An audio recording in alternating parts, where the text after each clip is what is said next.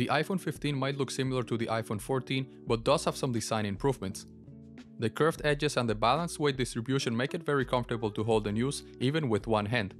This is particularly due to the softening of the corners. The base model iPhone 15 no longer has the notch at the top, but instead features the dynamic island. This is something that was previously featured in the Pro iPhones only. The button placement is the same as the iPhone 14, with the volume and mute buttons on the left and the power button on the right. The base iPhone 15 features a 6.1-inch all-screen OLED display with a 2556 by 1179 pixel resolution at 460 ppi. It also has a fingerprint-resistant oleophobic coating, which actually works pretty well, as I have not been bothered by fingerprint marks on this iPhone as much as in the past. In typical Apple fashion, the base model iPhone 15 features a 60Hz display, as opposed to a higher frame rate such as 90 or the 120Hz that is featured in the Pro line. Like with other Apple products, this is mostly a way of getting customers to purchase the next product in the ladder. The iPhone 15 also boasts ceramic shield technology, which is known for its durability and scratch resistance. This not only enhances the overall robustness of the device, but also ensures it can withstand everyday wear and tear. If you need further protection, however, I've been using the MOFT snap case MOVAs.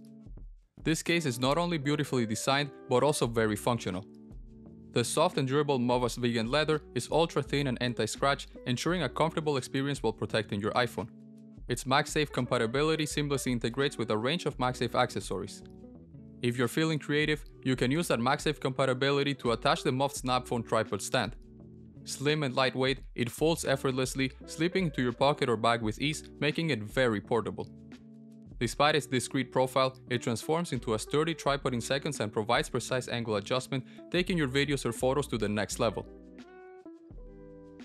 With flexible angles, you can use it in floating mode, vlogging mode, or stand mode.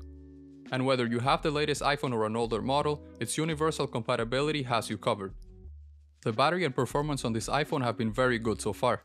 I get around a full day of pretty constant use while also using data and consuming media such as music and videos.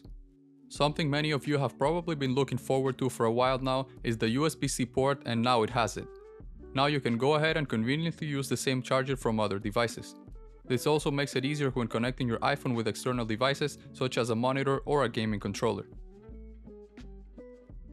The camera also features some nice upgrades.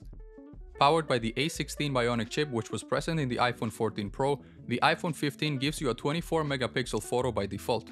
Given that the iPhone 14 Pro does not have this feature, this means that the non-zoomed-in photos of your iPhone 15 will actually be slightly better than those on the iPhone 14 Pro. There is also a new auto-portrait detection feature. When you get the little F at the bottom of the screen, this means that your photo will capture the data needed for portrait mode. You can later on make it a portrait mode photo by selecting the option in your gallery. That is all for today's video. Thank you for watching, and see you in the next one.